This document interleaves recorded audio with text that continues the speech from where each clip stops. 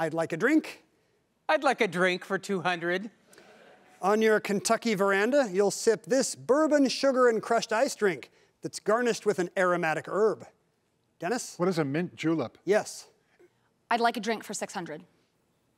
Perfect for summer is a bikini martini, gin, peach schnapps, and the blue type of this liqueur. Fred? What is curacao? That's it. I'd like a drink for 400. This worldly drink consists of vodka, orange-flavored liqueur, cranberry juice, and lime juice. Dennis? What is a cosmopolitan? Yes. I'd like a drink for 800. This cocktail of whiskey, sweet vermouth, and a cherry sounds like Peter Minuit paid 24 bucks for it. And at a fancy bar, he might. Dennis? What is a Manhattan? That's it.